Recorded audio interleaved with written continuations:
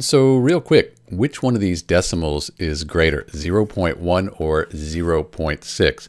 And the way you do this, we're going to look at the tenths place. That's the first number after the decimal here. The tenths place, we have 1 here, and here we have 6. 6 is greater than 1, so 0.6, that's greater than 0.1. So that's one way to do it.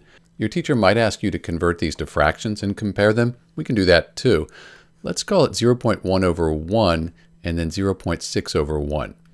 That hasn't changed the number. We're just dividing by 1, but that's going to make it easier. Now, what I'll do, since this is the tenths place, I want to get this to be a whole number. I'm going to multiply by 10. But I can't just multiply the numerator by 10. I need to also multiply the denominator. That's because 10 over 10 is 1, so I'm just multiplying by 1. I don't change the value. Do the same thing over here. So now, 10 times 0.1 is just 1. 10 times 10 is 1.